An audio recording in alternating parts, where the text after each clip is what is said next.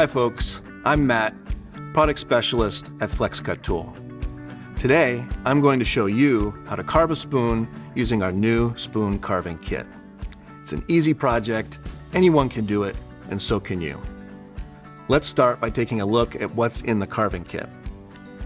We've got an 8-inch by 1-inch basswood spoon blank, a KN72 hook knife for hollowing out bowls, a KN53 stub sloyd for straight cuts and shaping, and a set of printed step-by-step instructions in case you'd like to follow along.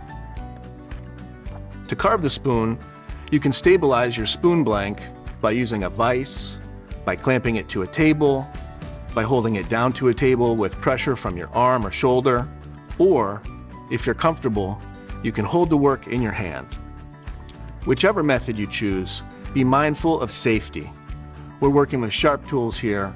Always be aware of where your hands are, fingers and body in relation to the work. This minimizes risk to yourself and anyone else who might be around you. Let's go ahead and jump right into the project. Step 1, hollowing the bowl. A good place to start is hollowing the bowl, since this is the main design feature that makes a spoon a spoon. Our blanks do not have a top or a bottom face. It's up to you which surface to carve the bowl of your spoon. Begin by using the hook knife to make paring cuts across the bowl portion of the basswood blank. Figure 1. It might be useful to think of this action as if you were peeling an apple. Be sure to keep your thumb down and out of the way. Hollow out the bowl by making slices to the edge of the rim around the full circumference of the blank. Watch out for grain changes. When the grain of the wood changes, you may notice that you need to change the angle of your cut. If you want to dig out your bowl even deeper, you can switch your grip on the hook knife as seen in Figure 1A.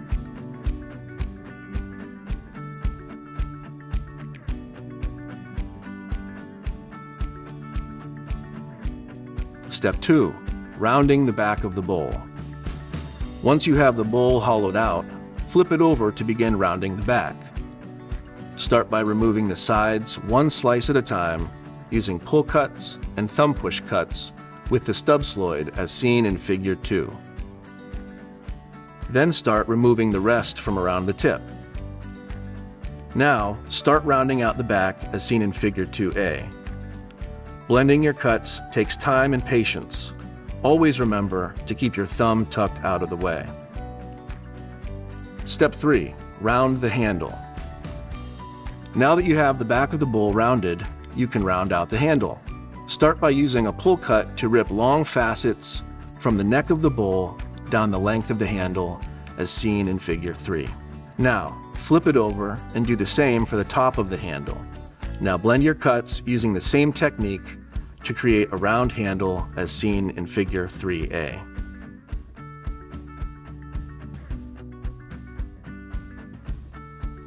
Step 4, shape the handle.